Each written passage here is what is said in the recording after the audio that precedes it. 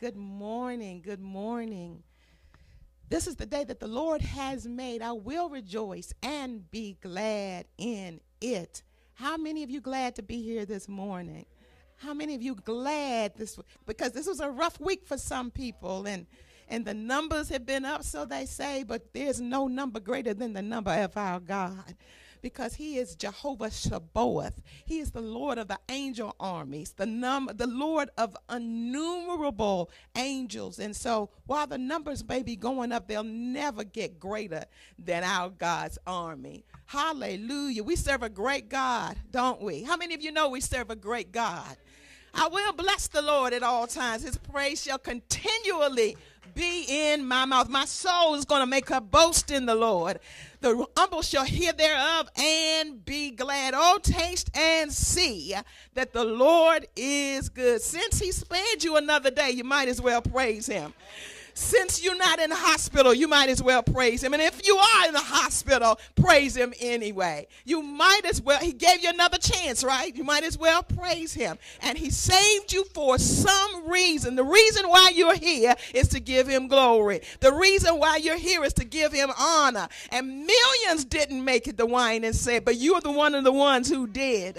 So since you made it, just praise God with praise our Lord. Hallelujah. Hallelujah. Hallelujah. I'm so thankful to be here through danger seen and unseen. And I know some of you got some testimonies from this week, how it was hard, but God brought you through, and he brought your family through. Am I right about it?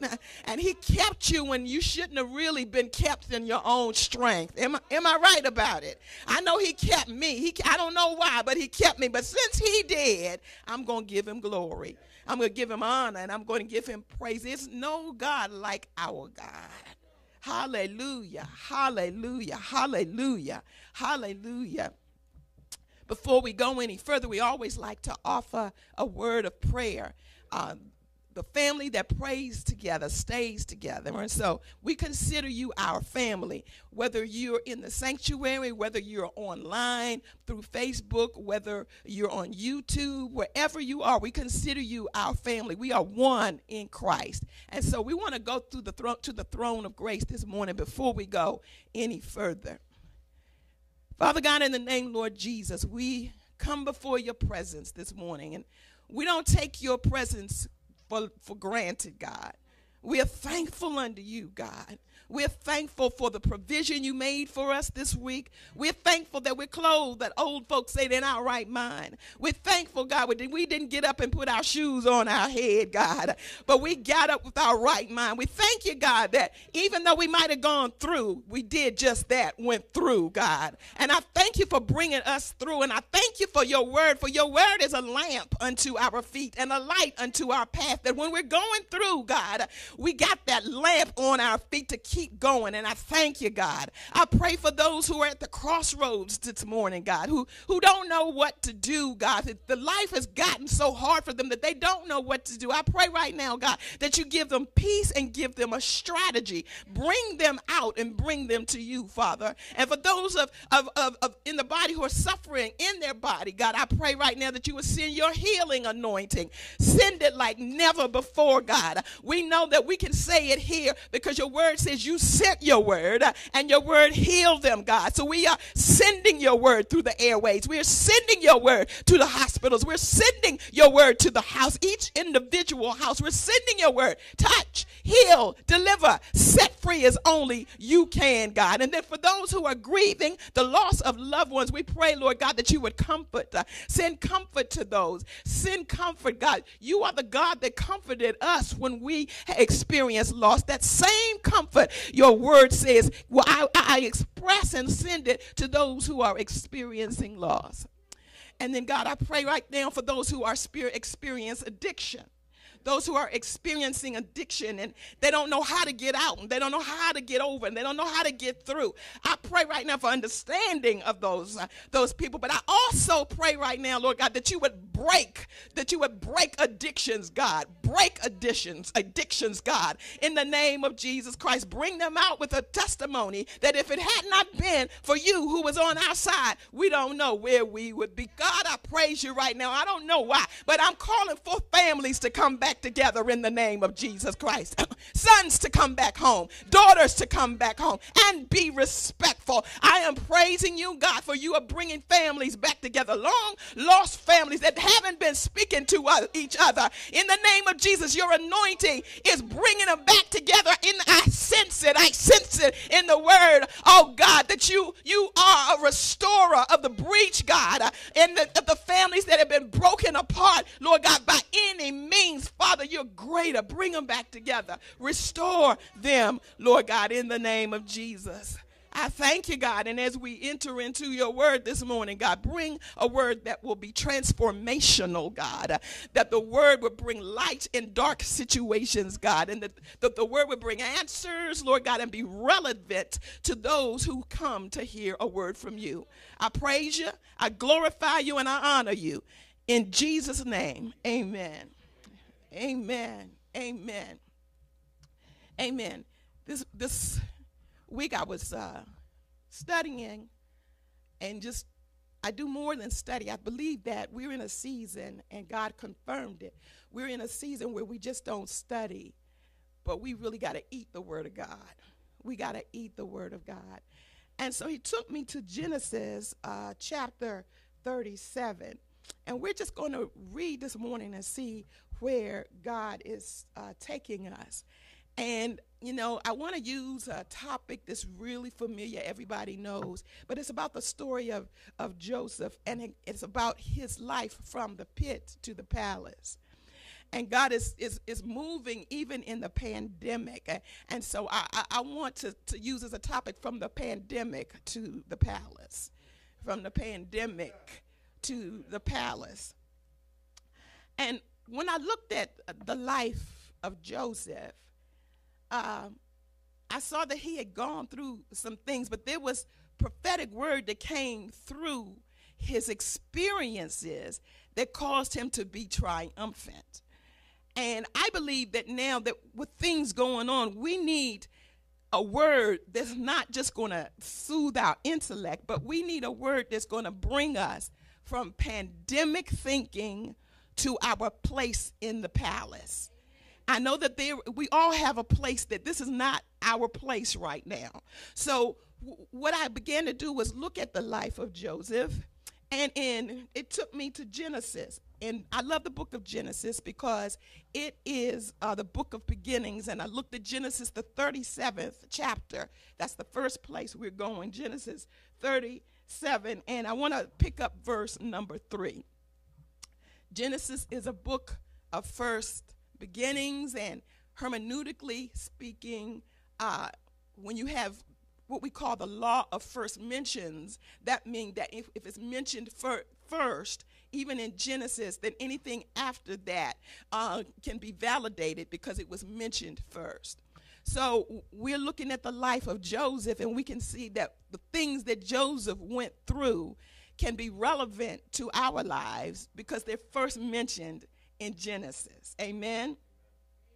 So in Genesis 37, around verse 3, it says, now Israel, who is Jacob, loved Joseph more than all his children because he was the son of his old age, and he made him a distinctive multicolored tunic. So we see that this Jacob, he is the Jacob from Abraham, Isaac, and Jacob. And we see that this Jacob has a past because he is the one who tricked his brother, his twin brother Esau, out of his birthright. And so we see that here he walks on the scene, and he has a son who is his favorite. And out of his 12 sons, Joseph is the one who is his favorite.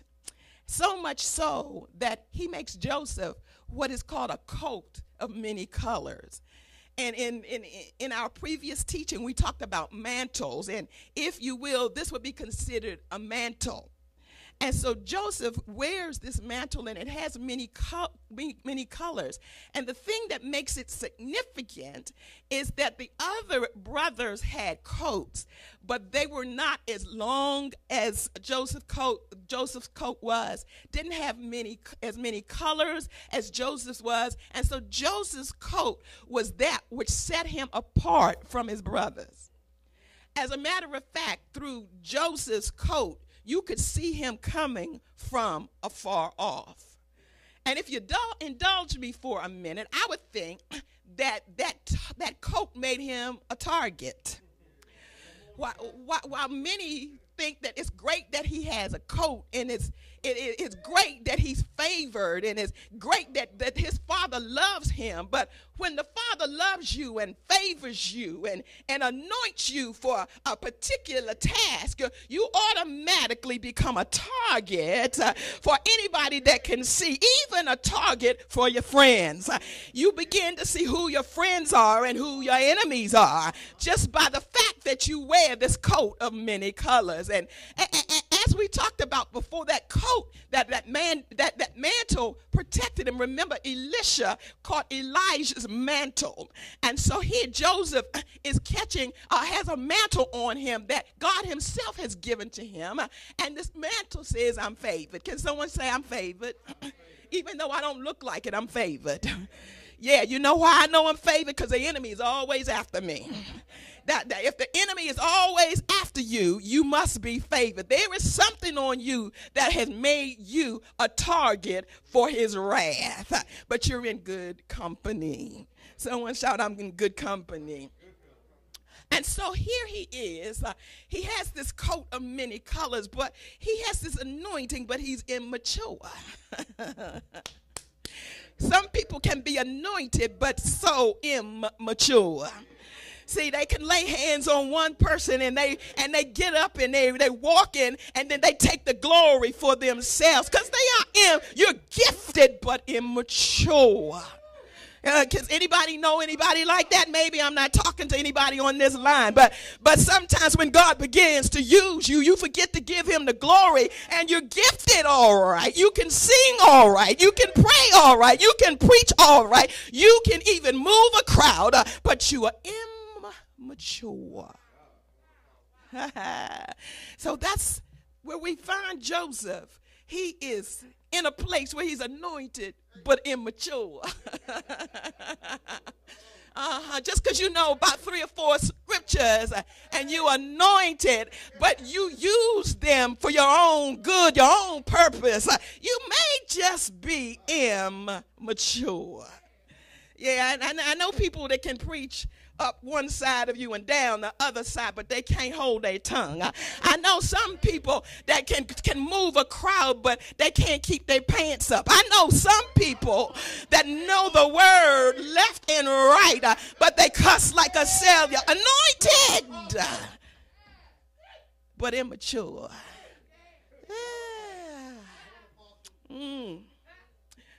So we see that he is gifted, and he begins to have dreams, and the dreams that God gives him are great dreams. They're fantastic dreams. He dreams and tells his brothers that I had a dream that y'all were going to bow down to me.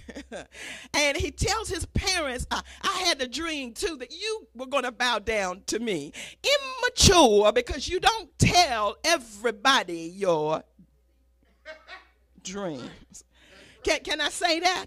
Can I say the only way the enemy finds out what you're going to do is when you open your mouth?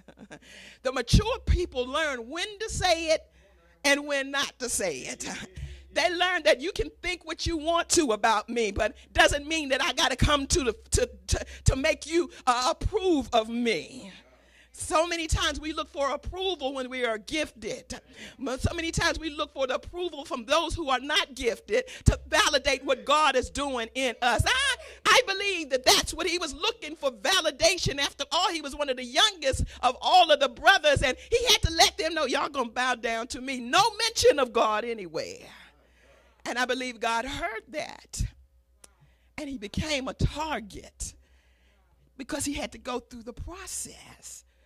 He had to go through the process. Can you just tell somebody we have to be processed? So we see here that he is anointed, but his anointed self ends up in slavery. He's anointed, and his brothers put him into a place where he is sold into slavery. And then from slavery, he ends up in Potiphar's house. So it says to me that when you are gifted, your gift has to be processed through slavery and through lies. Oh, nobody want to hear that. Nobody want to hear that your gift gotta sustain you through every lie that is ever told. Can I help somebody? The minute you stand up and you are anointed, the mouths begin to lie on you. You'll hear lies that you ain't even know that anybody could even think of.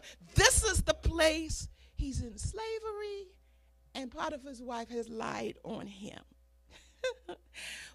Who am I speaking to? Anybody? Because you came out anointed, didn't you? And then the first hit, you was like, what?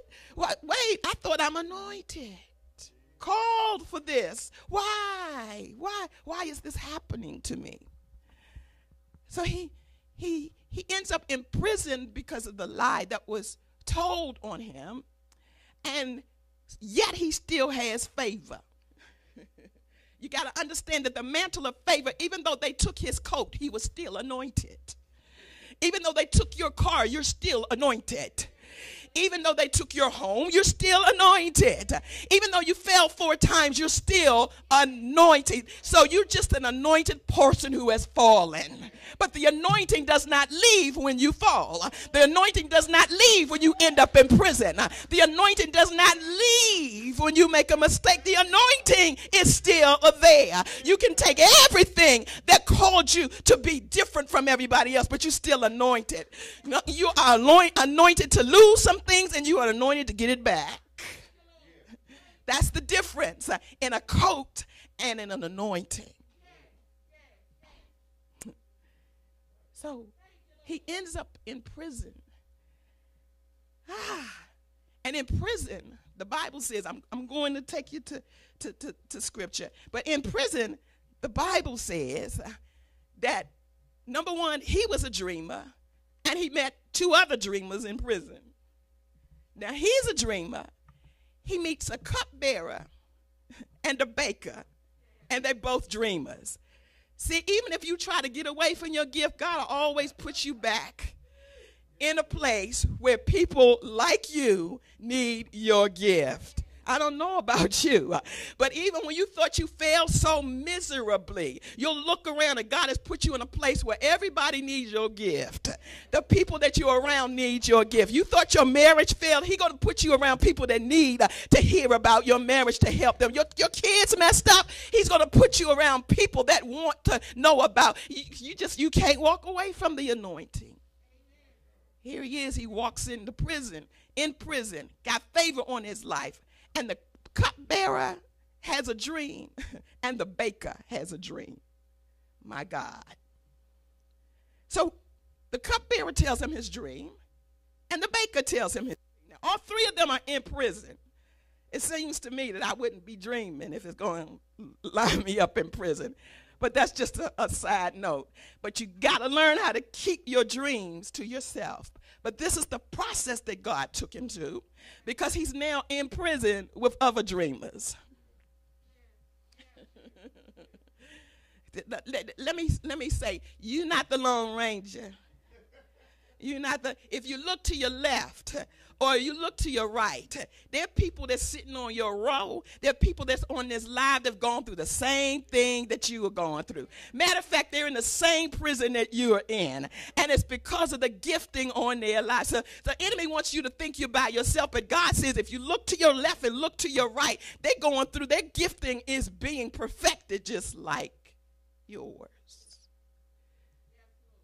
So here he is in prison, and they ask him to interpret their dreams, and he interprets the butcher's dream. and the cupbearer's dream and the baker's dream. And the baker's dream didn't turn out so well. He began to tell him, in 3 days you're going to die. See, that's the prophetic part of the gift that y'all don't want, to tell the truth. That's called the tell the truth ministry. He ends up having to tell him the truth, and it comes to pass. But the cupbearer, he tells him, in 3 days, your dream means that in 3 days you're going to get out of here, and you're actually going to be promoted. So he gets out, and he is promoted to the cupbearer. But he says, while you're in prison, he says, I'm going to interpret your dream. But when you get out, when you get promoted, don't forget about me.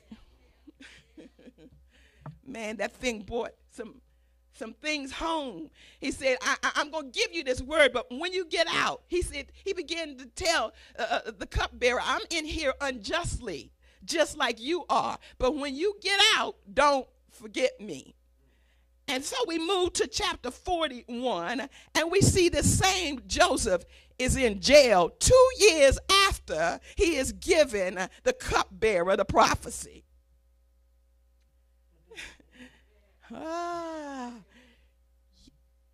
Part of the process to moving to the next level is that when your gift is used, people will forget you. Can I just go home right now? There are times when your gift is going to be used, and you bailed someone out, and you prayed all night for somebody, and you went when nobody else would go, and you stood the test of time, and now they don't even know you. God is processing your gift, because you got to know that your gift doesn't mean that they got to do something for you. See, sometimes we think that when we get a gift, that means that I'll do this for you and you do this for me. The gifts and callings are without repentance. That means that I can give you a word without any expectation that you owe me an allegiance.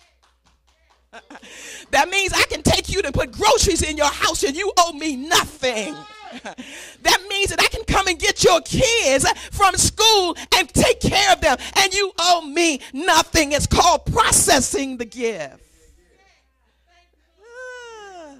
And I know we don't want to hear that part, but here he is 2 years later in jail. The cupbearer done run on out, been promoted. He's all doing his own thing. He's in a new position, and he forgets about Joseph. You ever been there? Anybody ever done something? You gave your last and the person act like they don't know you now? Maybe I'm talking to the lights in here. But have you ever gone and done something for somebody else's family when your family really could use what you did for their family, and they act like you were supposed to do it? God says, your gift is just being processed. I'm processing your motives. I'm processing it. I'm processing it. Because you don't want your gift to be unprocessed, because it's an immature gift. Yeah, you don't know the feeling of giving someone something, that giving them your last, and you go home and not eat because they needed to eat, and they walk away and don't know you. Can someone say, process my gift, God? I've seen it all the time. People get delivered. The deliverance ministry is all on the floor with them, and shoes off, and everything is going everywhere, and they get up and run on back and do what they were doing before. Just like the person didn't just pour out their whole ministry to help them get free. But guess what? It was called processing the gift. And so we see that in Genesis chapter 41. Verse 1 says, now it happened in the Amplified, at the end of 2 full years, that Pharaoh dreamed that he was standing by the Nile. And lo, there came up out of the Nile 7 healthy cows, sleek and handsome and fat, and they grazed in the reed grass in marshy pasture. Then behold, 7 other cows came up after them out of the Nile, ugly and gaunt and raw-boned, and stood by the fat cows on the bank of the Nile. Then the ugly and gaunt and raw-boned cows ate up the 7 sleek and fat cows. Then Pharaoh awoke. Wow. Wow. Let me read some more. Then he fell asleep and dreamed a second time. And behold, 7 ears of grain came up on a single stalk, plump and good. Then behold, 7 ears of grain, thin and dried up by the east wind, sprouted after them. Then the thin ears swallowed the 7 plump ears. And Pharaoh awoke, and it was a dream. Wow. God speaks to us through the dreams. So when we see this as Pharaoh is having a dream. So now here's Joseph. He's a dreamer in chapter 37. He runs into a cupbearer and a baker. They're 2 dreamers. And now this is a 4th dreamer he runs into by the name of Pharaoh. Remember, your gift and your callings, number 1, are without repentance, but they'll put you before great men. Remember, as long as you keep operating your gift and letting God perfect it, it's going to put you. He didn't ask to become before Pharaoh. It was placed before Pharaoh. Here's Pharaoh having a dream. And to move on down, I don't want to have Bible study here, but you need to read this because it's prophetic insight as to what's going on today in the pandemic. Good God Almighty, some help me. Pharaoh says, I had a dream of 7 fat cows and then 7 thin cows. And the thin cows ate up the fat cows and they still was hungry.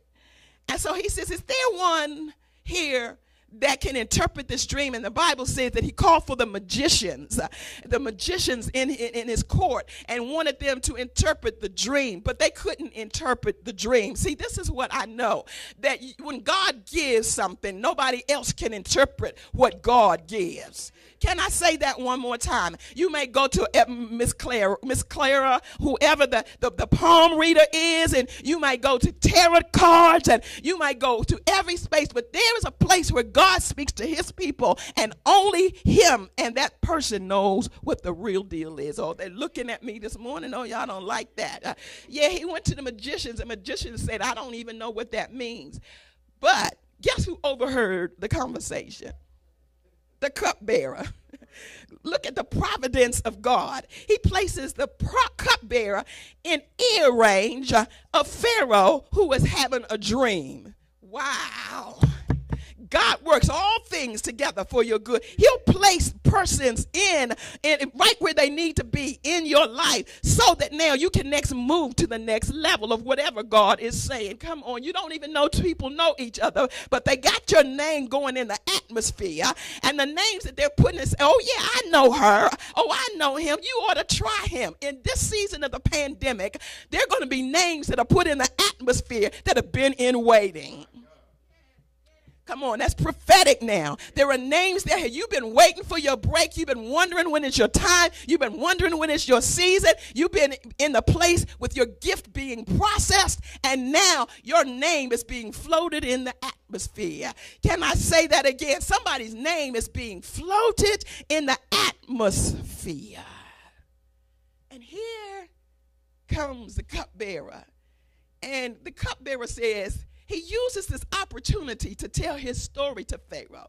He said, yeah, when we were in prison, because I was placed in prison unfairly. He said nothing about Joseph being there unfairly.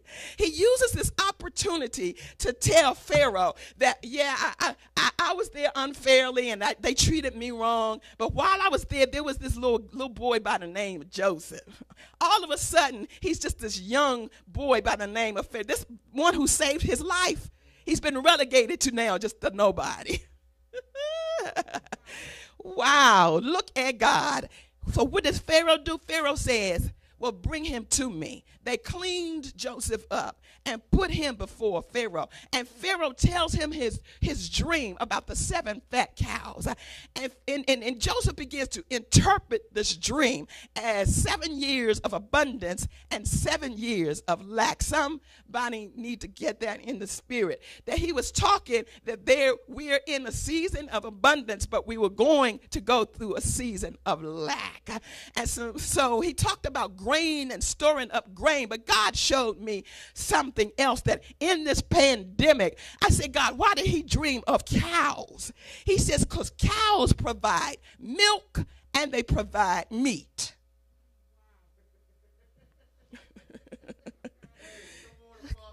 What?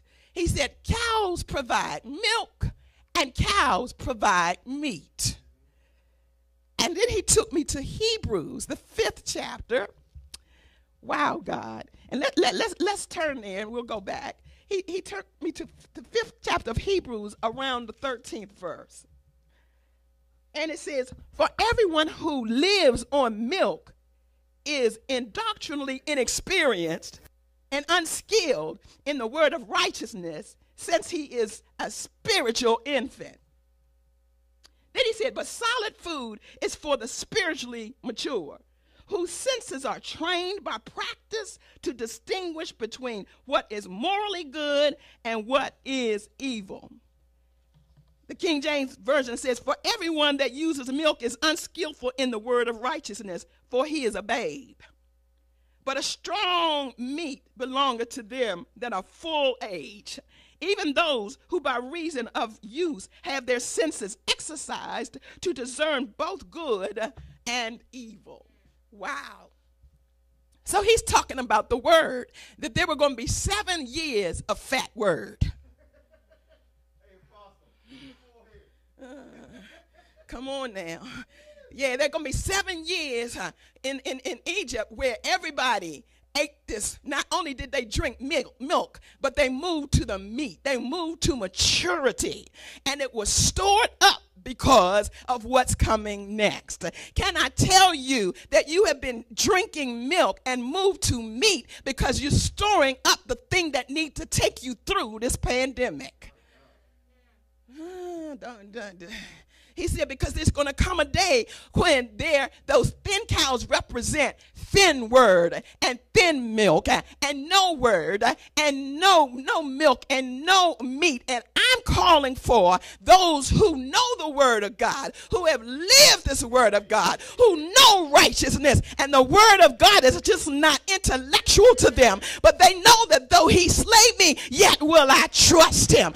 They know that therefore there is no condemnation to them who are in Christ Jesus, who walk. We know that word. Those who have applied the word of God that says no weapon formed against me shall prosper, and any tongues that rise. Those who know the word of God is blessed are they who mourn, for they shall be comforted. Those who know the word of God, those who have walked this word, that have lived this word, have served this word. He said, you're mature. You're mature. You know this word. When hard times come, you know the word. You know that, but they that wait on the Lord shall renew their strength. They shall mount up on wings like an eagle. They shall run. And they wondered, why are you so happy? They shall run and not be weary. They shall walk and not faint. Why are you not fainting about the pandemic? Because I have got thick and mature word in me. They move from the milk of the word, where they just say Jesus wept. Yeah. They move from the milk of the word, where they're getting back at each other. They stop talking about their haters all the time, because everybody got those. But they move to some revelatory word about where we're going next. They move to this. Some of you are weighty in the spirit. And guess what else God said to me? He said, some of you are frustrated because you're in a place where you're being served milk and you want meat. Babies who want to move from milk to meat start crying. If you're complaining about where you are, that's because you're not being satisfied with the word of the meat of God. Can I say that? Can I say that one more time? The word word Shaddai means many-breasted ones. And what happens is that when you get on the breast, the minute you develop teeth, the mother moves you away or smacks you, because not only are you hurting her, but you're hurting your own growth. That's why God has to push us away, because we are hurting his name. And we're stunting our growth. It's nothing crazier than to see a baby with a mouthful of teeth with the breast in their mouth. And some of the church looks like that, sucking on the same the same old word that means really it's for those who don't know him. Yeah. That's why God said you got to preach what I give you. Even though people look at you like they don't understand, they'll get it because it's weighty. Some of you are moving to weighty word. Yeah. You know how to love your neighbor. You know how to not curse. You know all of that. You know all of that. But give me some revelation. Where you taking me, God? How do I get from here to there? How do I get close enough to you that I can hear your voice? How do I experience you on such a level that only you and I understand? I'm only talking, I know the atmosphere is going to get thin right here, but there's some of us who've been saved so long that we're not going to keep doing the same "Yes, Jesus loved me" song. We know he loves us. We know that he has a purpose for our life and a plan, but we want to know what it is, how we get there, and how can we be used. Yeah, you got to move off the breast. Can you tell somebody move off the breast? Yeah. Pharaoh said, I see 7 fat years with plenty of word, plenty of meat, plenty of milk. But I see a time is going to come when the word of God is going to be scarce. The scripture speaks about that. There's a time coming when the word of God is going to be scarce. Wow. And we are entering into that season, because what is he doing? He's shaking up the church. And those who want a word will be those who are in his presence. And the Bible says he interpreted for Joseph, and Joseph interpreted the dream for Pharaoh, and here Egypt starts to prosper. And Joseph has 2 sons, and I'm almost there.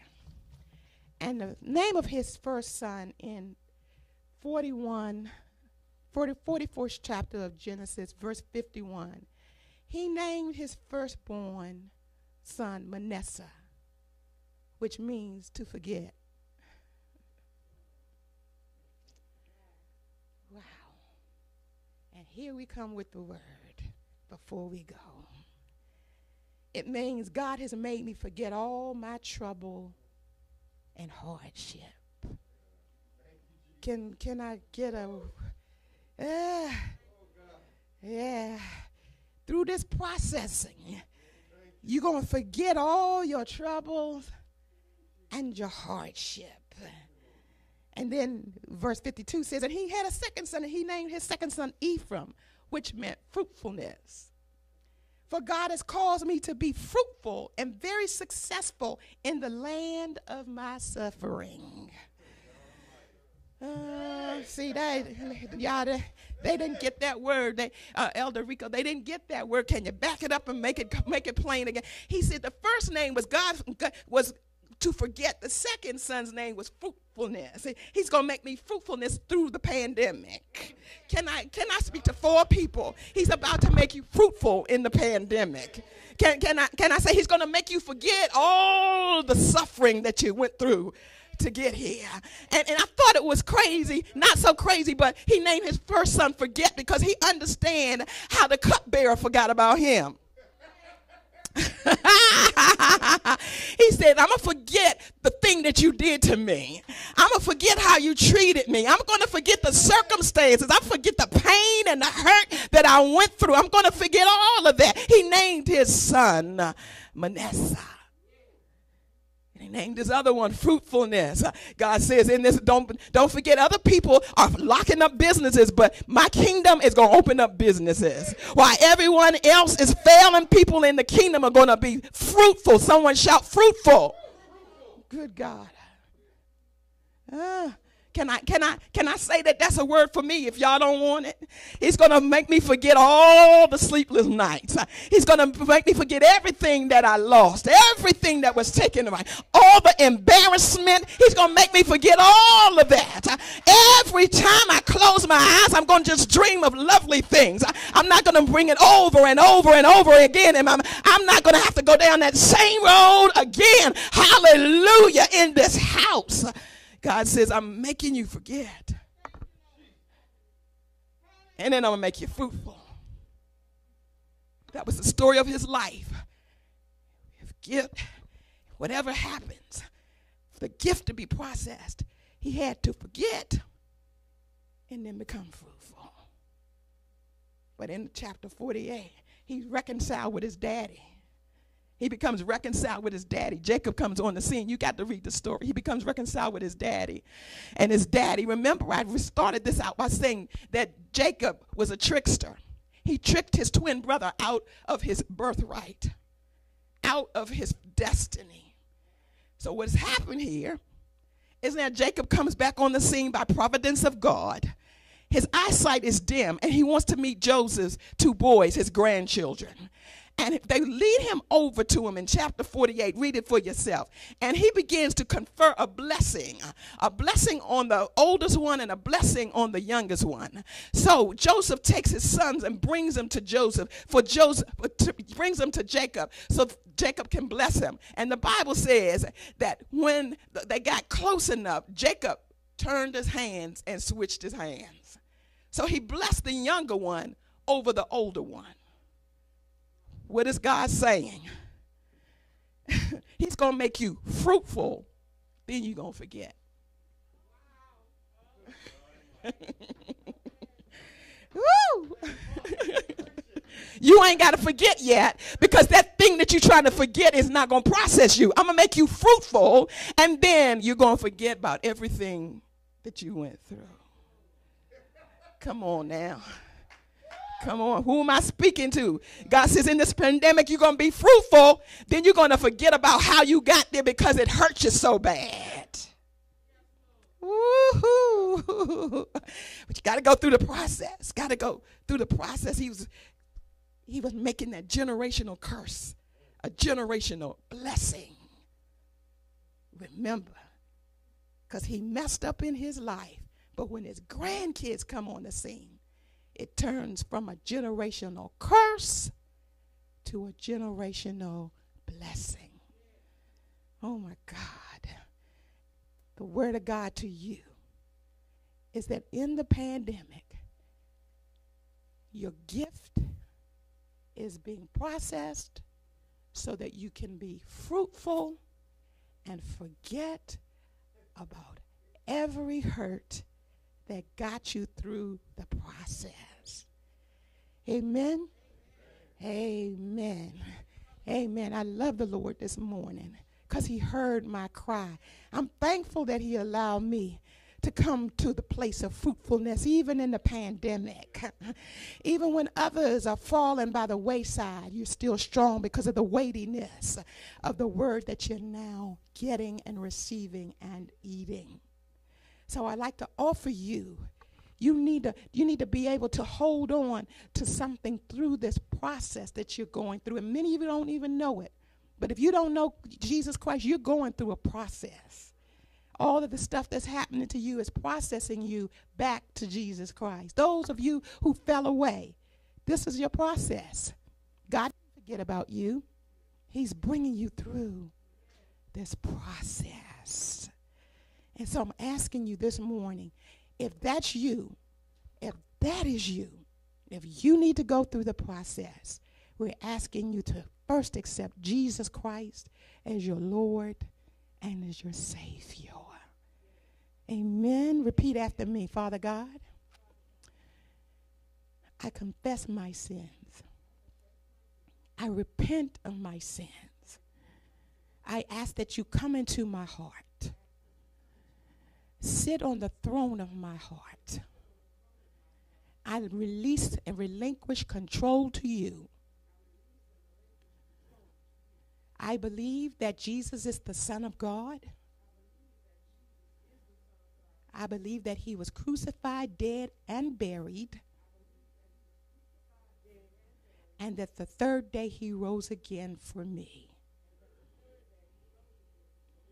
And now I am saved. In Jesus' name, amen. If you prayed that prayer, we ask that you contact us through either email or on our website or even on this Facebook page, because we want to walk. We don't just want to leave you there. We want to walk you through to this thing called relationship with Jesus Christ. Amen. And we want you to know, too, many people who have been asking, how do we sow into this word? You will see it. You will see it across the screen, how you can sow into the church, how you can sow. You got to sow somewhere. You got to sow somewhere, because whatever you sow now is going to bring forth 100-fold because of the pandemic. Amen. Amen. We give God glory in the house. Give God glory in the house. Hallelujah. Hallelujah.